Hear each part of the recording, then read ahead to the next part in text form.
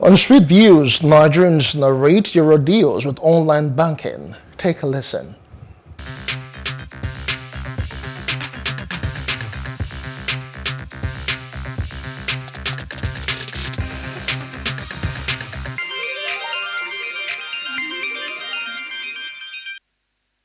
Some people will borrow money from them. They will lure you that the money you are going to pay is 100,000, that you are going to pay 105,000. At the end of the day, if you default once, they can start charging you exorbitantly. Before you know, they say the one you paid already has gone. So the government they were not proactive at all. They were just reactive over the matter. And they have allowed people to get into it before it goes there. Who gave these people licenses?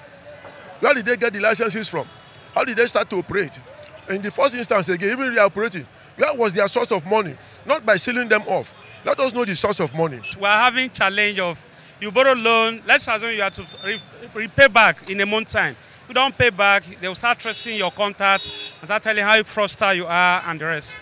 It's a very bad experience. I think most of them need to shut down, because if someone asks for a loan, the necessary thing for you to do is ask for their details. If anybody is used as a guarantor, you need to find out who that person is, their details, and confirm if they are willing to be a guarantor for whoever is asking for the loan. Because I just got a text message now. He said Rafiat Ali. I don't even know who that person is. I have bitter experience about them, because there was a time somebody borrowed loan.